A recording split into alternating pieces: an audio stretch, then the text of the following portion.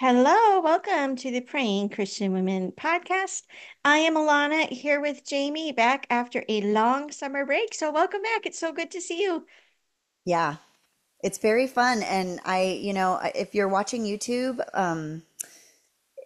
it is what it is. I think it's definitely a little in It's progress, an but unpacked I am podcasting room. in. It is, but yeah, and it might be, I think it's a little echoey still. We're going to work on some acoustics, but we're back and it's very cool and interesting and neat to be in a new office slash podcast studio that's not a closet, which, I mean, the closet was Yeah, great for acoustics, I gotta say. that's true.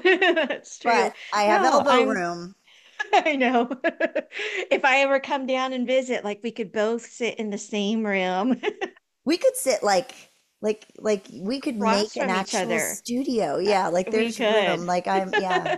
Now I just need to get Well, some house plants because I love the look of your I house plants and know. Well, stuff. So welcome to your new home. I am happy for you and glad you're settling in. yeah. Oh, but and it just also occurred to me, I used to try to have a house plant on the desk, kind of in view, Right. especially that prayer plant. But Yeah. I always had to do this weird thing where I had to grab the plant, take it Yeah. back to a place because there were no windows in the There's no windows closet. in your closet. So I actually have windows in here so I can like have home, I can They house can live there. house plants. I'm so excited. Well, let me know if you need me to try to mail you some cuttings or Well, anything. my cuttings survived. I didn't know if Yay. they would, but they did I survive and know. they're perking up now. Like I have them in the window Good. in the kitchen and the cuttings that you gave me. Yeah, those little plants actually probably are going to need to be repotted soon. So, Well, maybe it's because of you. I've been having a weird new recurring dream, and it's that I'm either back at my parents' house, like as a young adult getting ready to move out, or I'm in college moving in or out of a dorm, and I'm trying to decide if I can pack my house plants into a suitcase. So it maybe might that be. is from you and your move across the country. Well, it's funny because I mean, we went through a little bit of like they did take work to maneuver, and then when we were in the trailer, and then we were in the Hmm. temporary house and stuff, so it was kind of a joke between my husband and me, like just like, okay, we gotta find a place for the plants, but I'm For like, the it was plants, yeah. totally worth it because they're special, Good. just to have like Yeah, I could have replaced them, but they're special plants. So I'm it excited is. to give Yeah. progress on how they do. The little I'm prayer excited plant too. like kind of died back a little, but Uh, it's coming back, and so it's not flourishing yet, but it's uh, ready. It's going to flourish. good. So I'm excited, and to also add to my repertoire. Yeah. No, maybe I think that probably does make a lot of sense why I'm having that recurring dream I because bet it it's is. always that same feeling. It's like, well, I could get new plants when I get there, but these are the ones like these are mine, Right. or sometimes the dream is I'm at the airport and I realize I've left all the plants behind. And like who's gonna take care of that? Oh, well, that's So, like the dreams, like the newborn baby dreams that I used to have when we had little kids, mm, was leaving them somewhere and driving off. oh, And yeah, yeah. when you come to visit, I'm going to make it a win. When you come to visit, there's a very cool little plant shop, but it's almost Mm, like a speakeasy. It's not always open. fun. I've never been Oh, in, weird. and it's usually not open, but it Do you has need all a kinds of password to lights get in? inside, and it's near the UPS store Fun. where we have our personal mailbox. So every time I Uh-huh. go there, I'm like, okay, what are the hours? And I keep forgetting the hours that it's open, but it's usually not when I'm around. Uh-huh. So we're gonna Uh-huh. make a point if I That don't will go be there before. fun. Yeah, I'm sure it's a very top secret, very awesome, special Well, plant shop. I hope it's a like good plant shop and not a yeah, bad right? plant shop.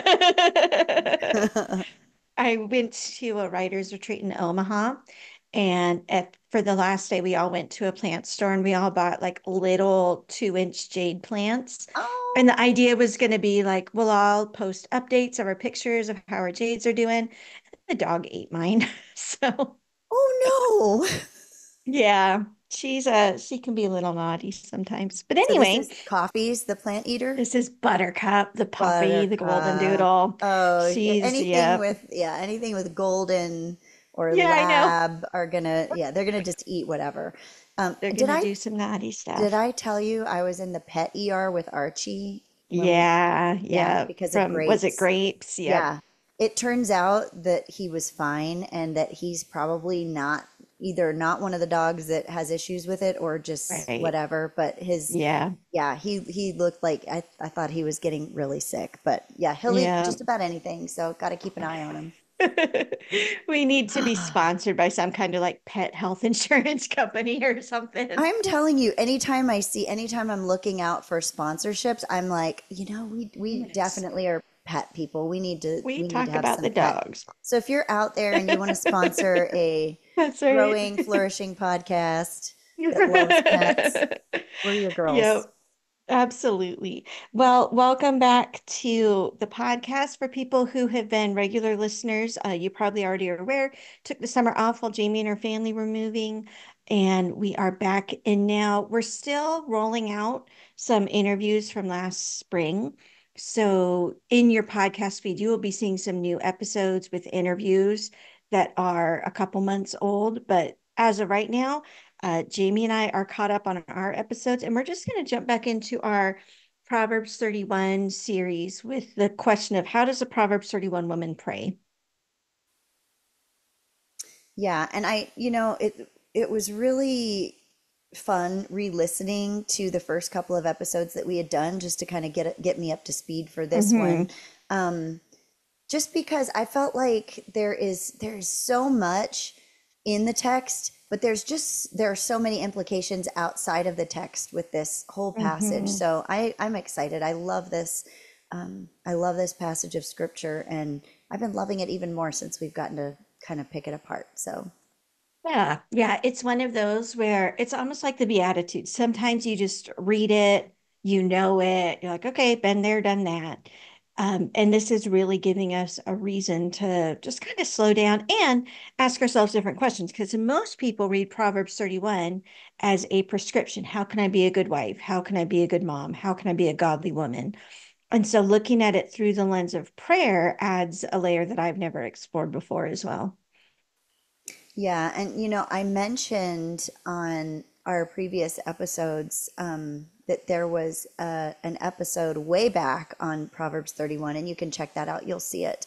Um, I guess if you listen to week one, I think it was, yeah, part one, I talk about it, but and I don't have it handy, so maybe I'll mention it later, the actual episode. But it was just an incredible deep dive into kind of the biblical background of Proverbs 31. And one of the cool things that we found out in that episode and just through talking was that Proverbs 31 is actually an acrostic. It's an acrostic poem. Mm-hmm.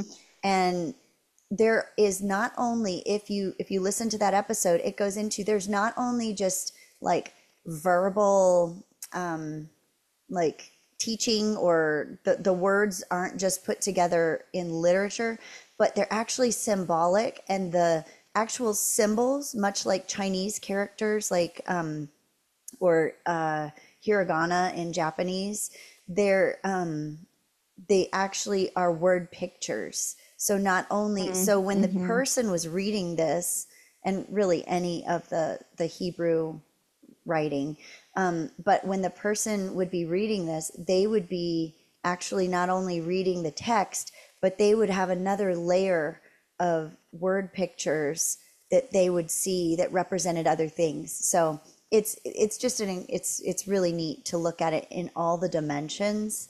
Yeah.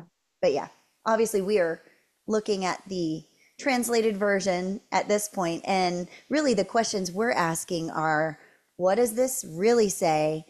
How have we gotten it wrong? And how can we get it right and apply it today? That's kind of how we're Mm. looking at this today. Yeah, yeah.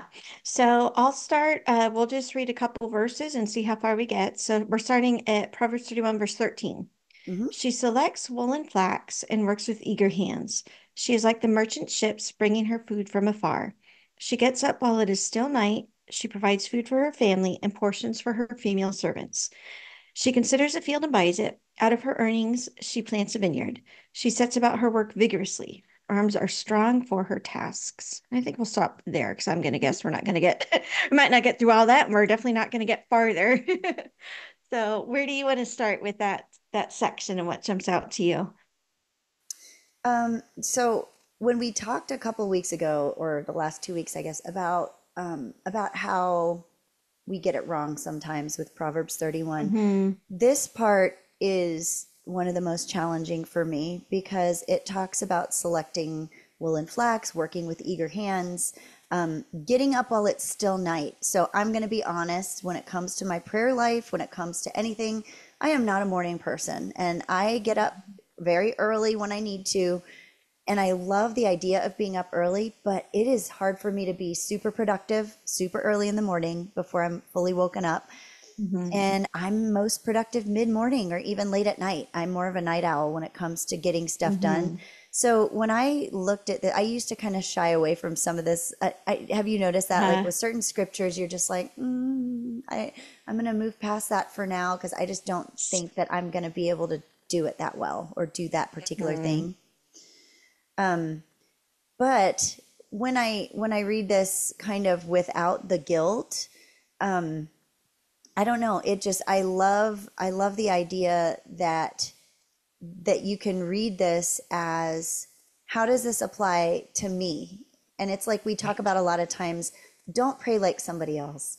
If someone Mhm. else says that you have to get up at 4 a.m. to be an effective prayer, that's not necessarily accurate. So reading this, I feel freedom at this point in my life to read it more as, okay, she gets up while it is still night. She provides food and portions for her female servants.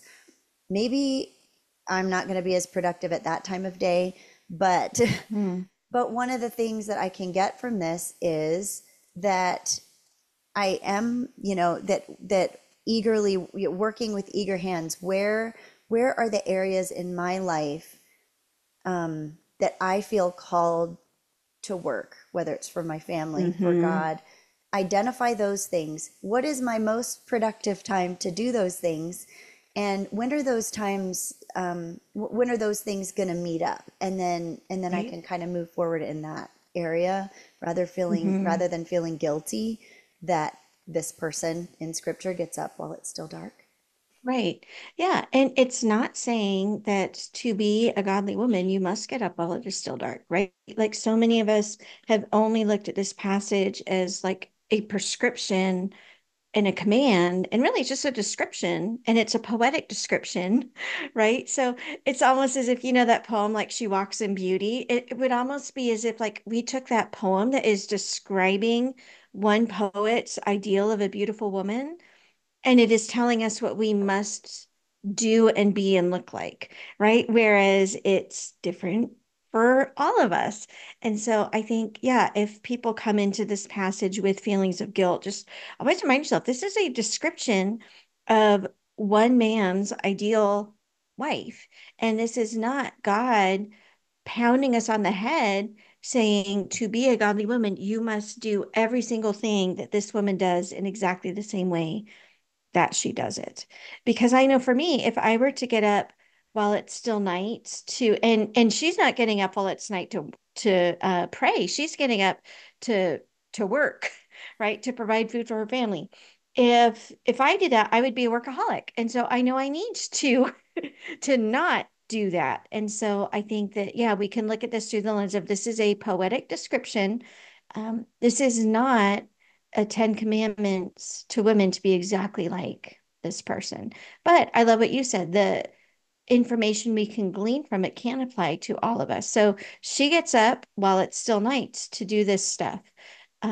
What does that mean for you? When are you most productive? I think that is an excellent question for all of us to know about ourselves. What's your kind of chronotype, right? When are you going to be best at doing this type of activity? When are you going to be best at doing that type of activity? And try in as much as you can to fit your prayer times into the times that make the most sense, both with what you have practically and logistically on your plate, and also with the rhythms and the biorhythms of the chronotype that God has designed you with. Yeah, I totally agree. And the interview that I mentioned before, it's episode 115 with Lauren Cruz. and her book is Strength of a Woman, Why You Are, Proverbs 31. And she brings up the idea, or the fact really, that this was sung over women. Like this was not Mm. instructions like do this, do this, do this. This was a celebration of Mm. womanhood. And it wasn't Yeah. intended to be a caricature of a Hmm. woman. It was intended to say, these are the things that our women collect in the collective do. Yes, I love And that. yeah, and it was Hmm. like, let's elevate them and celebrate them. And so, another way that you can pray through this, I mean, I think there are two ways as we pray through scripture. It's for me, it's like, okay, how can I be more like scripture, but also, how do I see, call stuff out in yourself Yeah. in creative ways? So, she selects wool and flax and works with eager hands. Thank you, God, for the ministries that you've given me, my family, the podcast, the writing, friendships, church, whatever the things are, and call those out and celebrate the things that God has given you. And what are the ways that God has equipped you? What are the ways He's given you energy? Think back to Hmm. times when you've done something difficult and God has sustained you. Like they're just all different Hmm. ways. But when we look at this whole passage as celebrating womanhood and celebrating who we are and the ways that God has uniquely manifested some of these things in our own lives without having to feel like you have to stick to the letter of each one of these things, that is really freeing. I've never heard it mentioned that we can look at this kind of as a collective celebration of all women. Of You womanhood. know, Yeah. I've I've heard of it as this is a celebration of what one woman does over a lifetime, and that frees us from having to be like, oh no, I need to do these things every day. But then if you add on to that, this is a collection of what women have done throughout history. That's pretty amazing. We all come from mothers and grandmothers and great grandmothers and all the way back who have done all of these things, right? And that doesn't mean that one individual did all of these in a 24-hour period or that we're expected to do the same. But the fact that you exist and are listening to this podcast today means that you have I think it's dozens. I don't know if I'm getting the math right, but dozens of women who are your direct predecessors who have worked hard to feed their families and protect their families and provide for their families. And they have worked through famine and survived, and they have lost infants and carried on, and they have survived terrible marriages and still found ways to protect their children. Like that is an amazing celebration. So let's go back. Who are some of the women in your ancestry that you really just admire for some of the things that they did or overcame? On, I guess on both sides of, my parents on both sides, neither, like both of my parents grew up with not a ton of money. I mean, it was like Hmm. they on my dad's side, there were a lot of kids and just, not a lot of money to Hmm. go around at the time. I mean, and same on my mom's side. They kind of made do with what they had. But I remember specifically, so I would say on my dad's side, my grandmother was incredibly prayerful. Like from the Hmm. time I can remember, she would do prayer walks before I knew prayer walking was a thing. She would actually like speed walk around our house when they came to visit. And Uh-huh. and she would just come like, and we would kind of laugh, but she would come like briskly prayer, like walking through around our, and our Uh, house wasn't that big, but there was like this circuit yeah. that she would walk.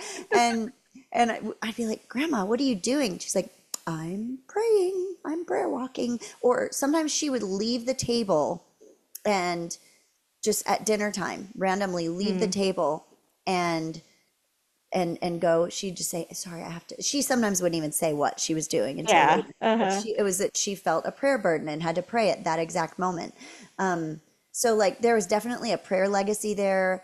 Yeah. On her side, I definitely feel that she I know there was a time when she went back to work, and my dad talks about how she did go back to work after the kids were a little bit older, um, and just hearing about how that fulfilled her. She really loved working outside What the did she home. do?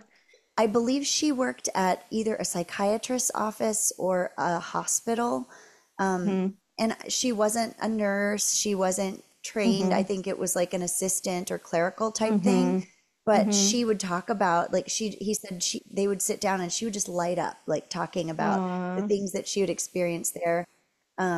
And then just the ways that she nurtured her family and kind of was an Mm-hmm. example to me. And then on my mom's side, I feel like that grandma, she persevered through a lot of loss throughout her life, Mm-hmm. and lost a child, my uncle, when he was in his early 40s, and my grandfather had dementia, and she persevered through that. But Mm-hmm. she was, for her, like, I see her as just being kind of a pillar of unmoving strength, even though I know it wrecked her in many ways. But she Mm-hmm. just kept plugging along and like being kind of the anchor for our Yeah. family and things like that. Um, but both grandmothers, just looking back, I could see they worked eagerly with their hands. They were always busy. They were always Mm-hmm. doing something, making something for us in the kitchen. Mm-hmm. So yeah, all of those things. How about you? Yeah. Well, I love the thought of your prayer warrior grandma and my prayer warrior grandma like being up in heaven praying for Alana and Jamie. I think that would be Yes. just amazing. It They're up there absolutely just would be. It I don't would know if be. that's how it works, but I love that thought. Yeah, I've talked about my grandma on my mom's side quite a bit and what a prayer warrior she was. Mm. And yeah, same. She came from a hard background, both as a kid and then as an adult. She grew up in China. Her parents were missionaries there. They survived all the if I remember right, I think it was pre-World War II bombings in Shanghai. Um, and like my grandma took a boat from China to the States when she was like 15 or 16 all by herself. Like she it was pretty impressive, all the stuff that she did. And similar to your experience, like had a very turbulent and not safe marriage, lost two of her daughters as young adults. So yeah, endured so much. And I never met her mom, the one who was a missionary in China, but same kind of thing. You know, if you're a missionary on foreign soil in a war-torn nation trying to protect your children, you know, you can only imagine what you're going through. And then on the other side of the family, my great grandparents, so both my great grandmas on my dad's side came from I forget how many great grandmas I have on yeah, two great grandmas on my dad's side. They both were born in Japan and immigrated to the US in the early 1900s. And that in itself is, you know, a lot to go through. And then they had children, started families in America, got sent to internment camps during World War II. So again, just endured a lot. And you do what you do to keep your family together, you know? And I think that is something absolutely to celebrate. You go through stressful times, you lose babies, you have a rocky marriage, you have health issues, you go through natural disasters or wars or famines, and still you persevere. Like I love, and I know a lot of women have not made peace with this aspect of their bodies. I love that my body gains weight when I get stressed. And because it reminds me that I was designed by God to survive famine so that I could take care of my family. Like that's a pretty impressive feat that my body can do that, you know? And so I'll look at the scale and be like, yep, that was my 7 COVID pounds. Yep, that was my 3 empty nesting, you know, and I could just kind of track it. You know how some people track their kids' growth on the wall? I You track check it on the scale. I check my weight gain, be like, yep, I hit this one in 2020 because we were going through this, and I hit this in, you know, 2024 when we went through that. And And I celebrate that God designed us. Like when I was studying the really devastating North Korea famine in the 1990s, and this is where the book Flowers Swallow um, kind of was set. Um, the famine was so bad that the first people to die, which is not surprising, it's the elderly first, and then it's the very young, and then it's the older children, right? So like first it's the really old and the really young, like the babies and toddlers. Then it turns into like the preschool and elementary age kids. The next subset to die is actually the healthy young men because they have no fat. And Wow. the ones who like make it the longest, they're the middle-aged mamas and the grandmas and the ones that God designs to be the last line of making sure humanity survives in a devastating natural disaster like that, you know? Okay, And so so yeah, you need to add we need to add a chapter to our book because when do we're we? celebrating womanhood, I know, in our Yeah. book we're talking prayer wise, but I think such a like a foundation of embracing our womanhood is Mm-hmm. realizing that being real skinny is not healthy. And Right. it's okay to, I've never heard anyone ever say what you just said about, Mm-hmm. I mean, I've heard people say, oh, I love my stretch marks because it means I was able to carry Mm, this child. mm-hmm. But Mm-hmm. looking at the scale in times of stress and not cursing it and being like, thank you, God, or winter, I Yeah. find that winter is Yes. a time. Mm-hmm. And when we moved to Alaska, we Yeah. immediately put on a few pounds because we moved there in Yeah. the spring. And Your body knows what it's thank meant you, to do. God. Thank you, God, for that. And I've Yes. never heard anyone say that. So I know that's not a overtly spiritual thing, but our bodies Uh-huh. and our spirits are all interconnected. And when you're at war Yeah. with your body, and then your Yes. prayer life suffers, everything suffers. So Mm-hmm. that needs to be a Mm-hmm. chapter.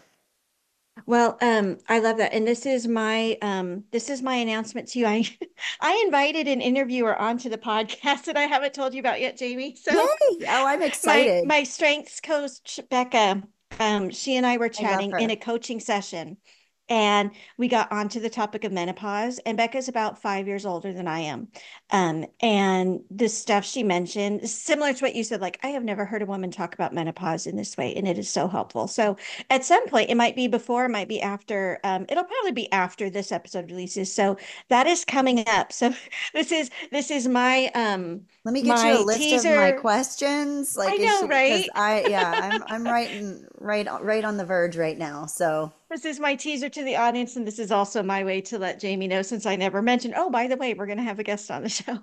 oh, I'm super excited. Yeah, I love talking about perimenopause and menopause selfishly, getting Right? all the information I can get because Tell me I'm right more, tell me there. everything. Yeah, that's Yeah. awesome.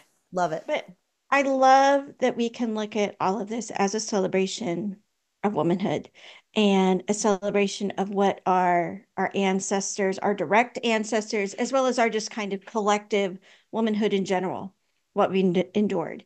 Yeah. Like you think about how popular, like how many readers love the frontier kind of historical fiction, to the point where sometimes I think it might be dangerously over glamorized, and that's just my personal opinion. But you got to look at those prairie women with awe and respect because their lives were impossibly hard Yeah. and they did endure, Mhm. So I love looking at Proverbs 31. Like this adds like and not even an entire new chapter, like an entire new encyclopedia of how we can be looking at this section as a celebration of womanhood. And I think we talked about it before. Have you kept up with any of the science studies about genetic memory and specifically trauma being passed down? No, but I have heard there's a book that I have been meaning to listen to or read and that deals with that. But I have Mhm. just heard multiple people in recent years talk about that idea that you yeah, that we used to think that you're Hmm. just born with a clean slate of Yes. DNA, Hmm. but Hmm. that there are mutations that can be passed down. And I love that because we've kind of touched on it as spiritual, not spiritual baggage. What do you call it? What did we? Generational sin is the one that Generational I've heard sin, of, but it's not even generational, necessarily sin, but it's you not sin, know? but generational baggage that Yes. you can kind of start to, Inherit. Yeah. yeah. And I mean, some people think of that in a spiritual sense. Other people think of it in a metaphysical, like past life kind of sense, Hmm. which obviously we would reject.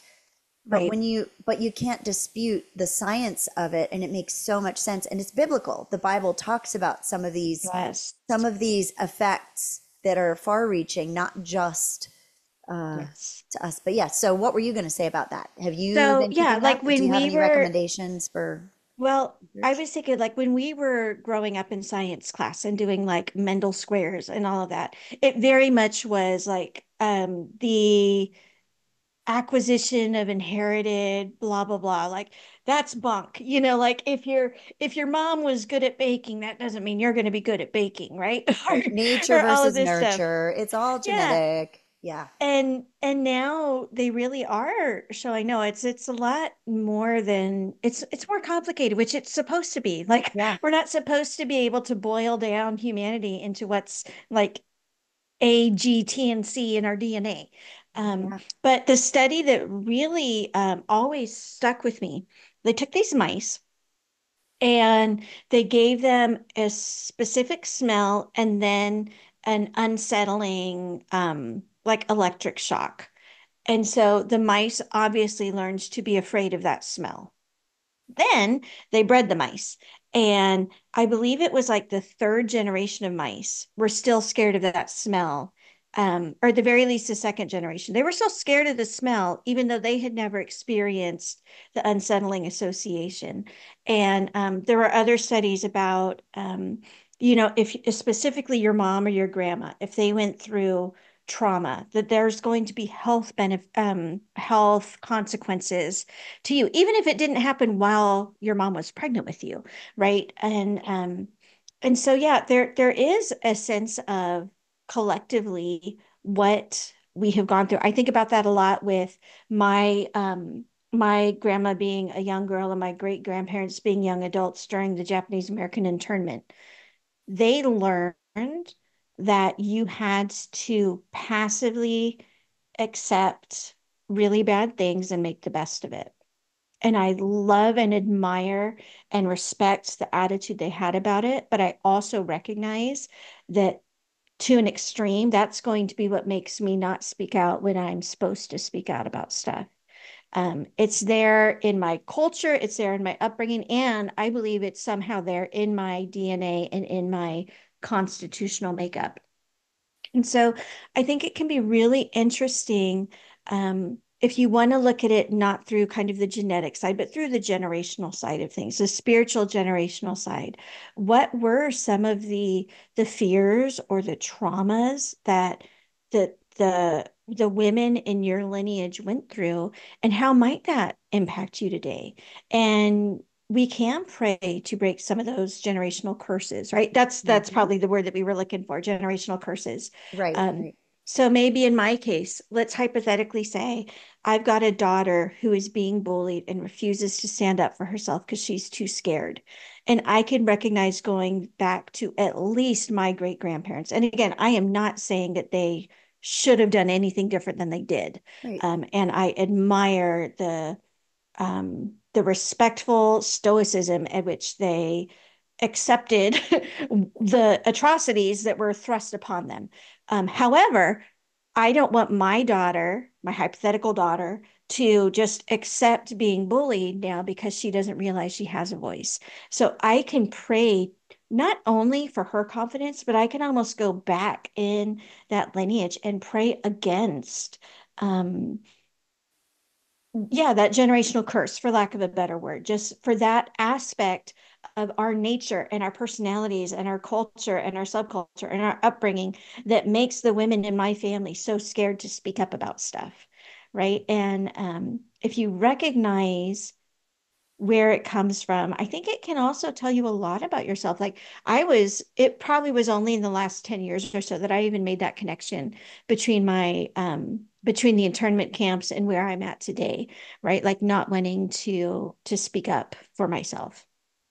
And once you recognize it, it helps you know how to pray, and it also gives you compassion for yourself because you're Mhm. not like, Alana, why are you so like stupid and afraid to say something? It's like, no, I get in your ancestors' past was the fear that if you did spoke up, you might even lose your life for it, right?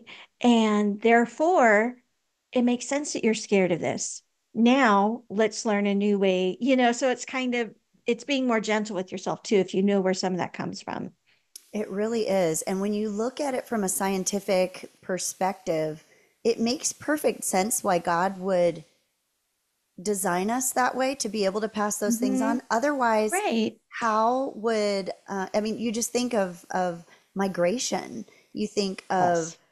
aversion to, Hmm. why does the sight or smell of something Hmm. dead Right. revile us, even if we've never seen anything dead before or smelled it? Yes. That Yeah. smell and that sight, it produces a visceral reaction. How did that Yes. happen? Well, it's Yeah. it's a It way of gets passed protecting down to us. us. And Hmm. just all of those different things, like that is that yeah, it's very fascinating. And it's one of those things that's like, it's just one more piece of evidence that just kind of reminds us that about the holistic nature of body, mind, and Hmm. spirit.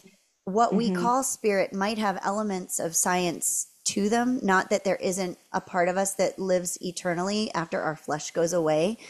But I think Hmm. some of the things that we attribute to emotion, I should say emotion, not spirit, but to Okay. emotion or mental things, like Hmm. a lot of those things are directly, like mental is physical because of Yeah. brain chemistry and Hmm. because of whatever, Yep. and genetics. I don't know. It's just very interesting. But I bringing it back to Proverbs 31, yes, I think that's a very I think it would actually be a whole other separate valuable meditation using Proverbs 31 to do some research. If you don't know about your ancestors or Hmm. even your immediate, like, I'm just thinking, there's so much I don't know about my maternal and paternal grandparents.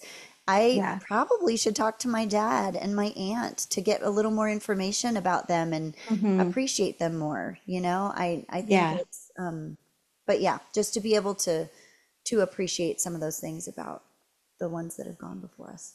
Yeah, well, and I even think about my kids, like my youngest son is floored sometimes when he hears something that, in my opinion, is like super basic knowledge about me. It's like, you've got a brother? I mean, that's a little extreme because he's met he's met his uncle. Right. But it's Yeah. like, yeah, I went to college for biology, and he's like, Right. you studied biology? I'm like, I thought this was common knowledge, but it's not. Like, Right. They I don't don't know know what, a lot about yeah, I us. didn't know what my mom majored in college, Yeah. you know?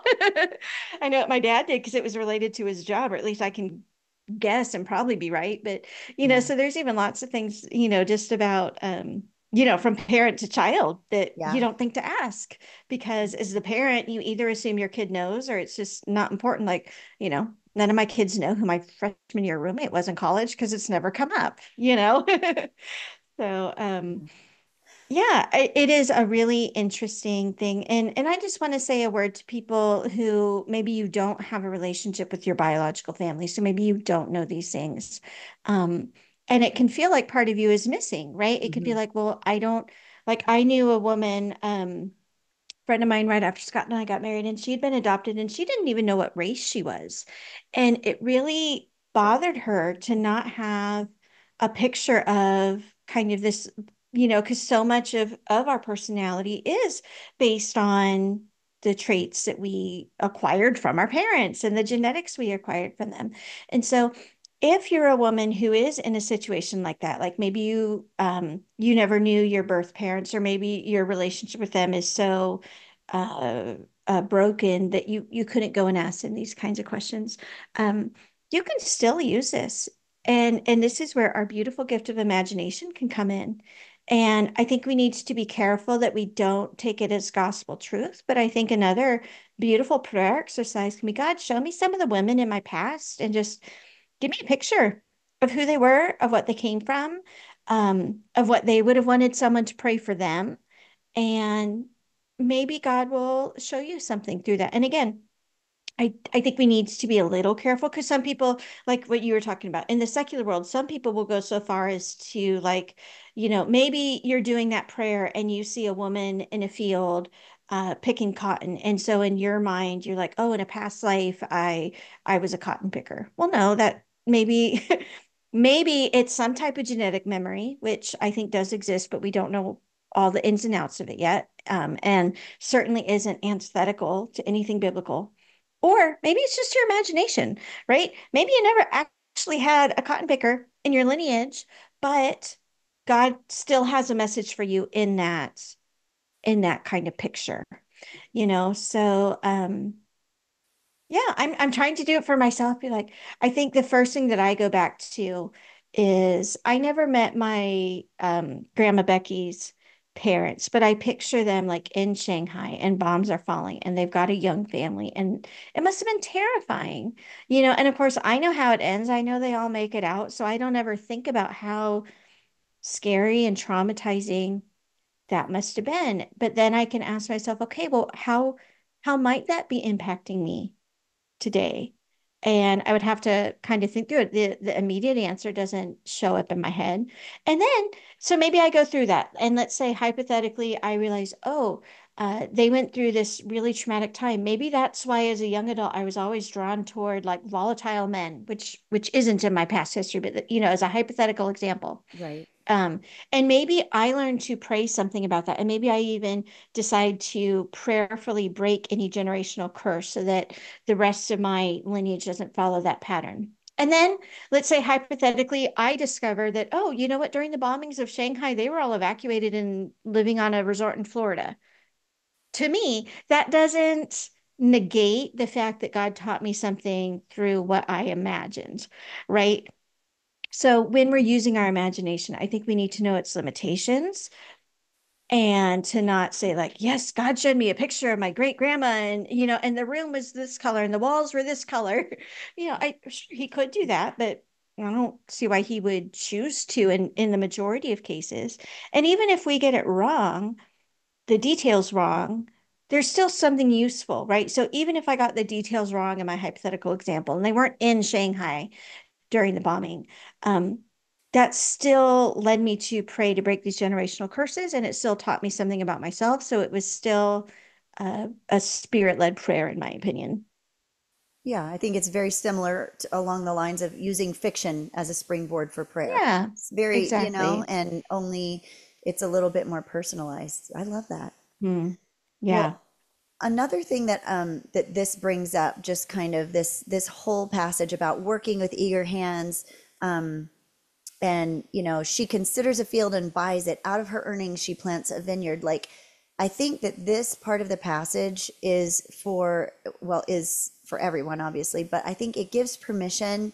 We've talked before about one of the things that Christian culture gets wrong sometimes about this, which is Hmm. caricaturizing the ideal Christian Hmm. woman as Donna Hmm. Reed.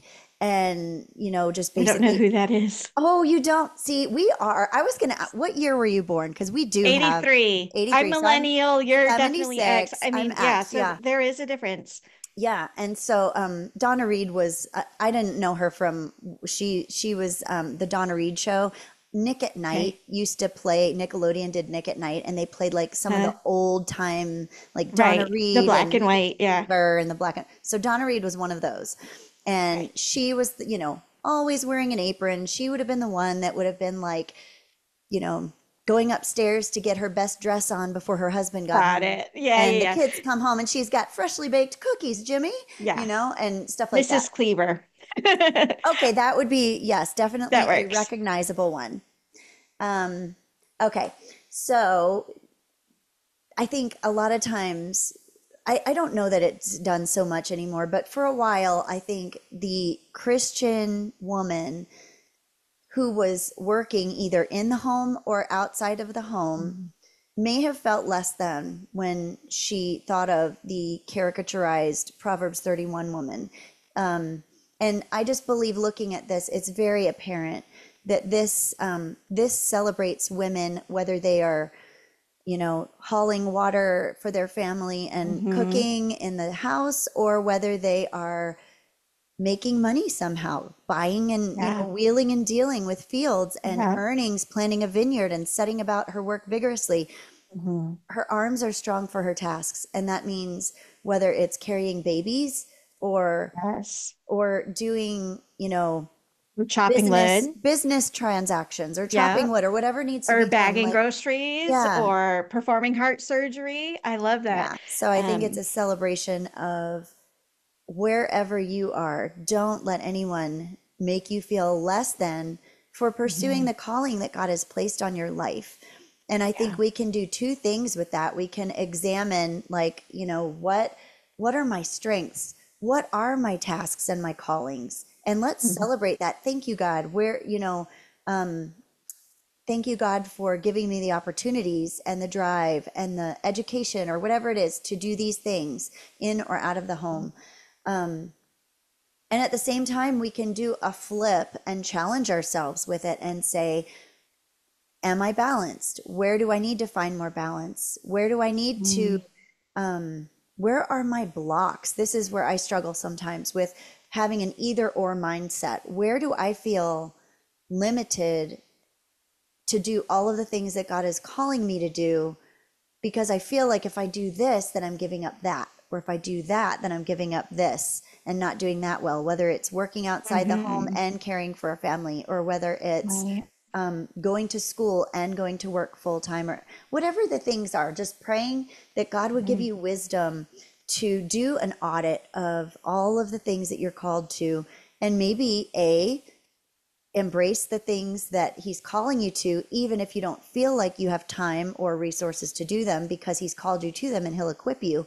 Or B, weed out things and thin the things that Mhm. aren't callings from God, and maybe put those aside, and so that you can have more room in your life to either thrive with the things he's called you to do, or pick up Mhm. other things that he's calling you to that you don't have room for yet because you're holding on to self-imposed responsibilities.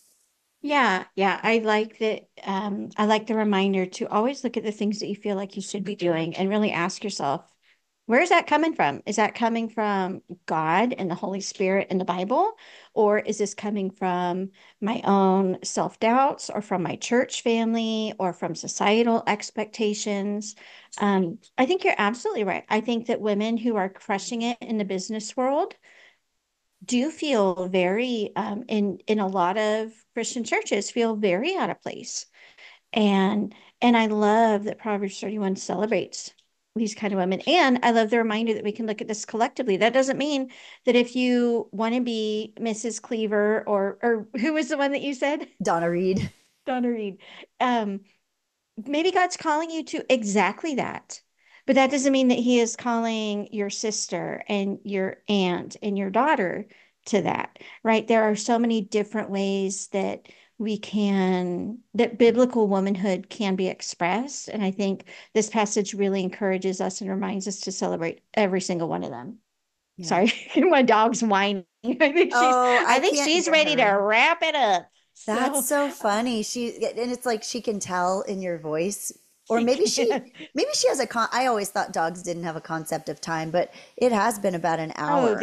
yeah, no, our dog knows when it's dinner time. So there's some kind of concept of time there. Archie believes he's gotten to the point where he actually thinks like every time I leave and come back, he goes to his bowl. Like, where's my food? Yeah.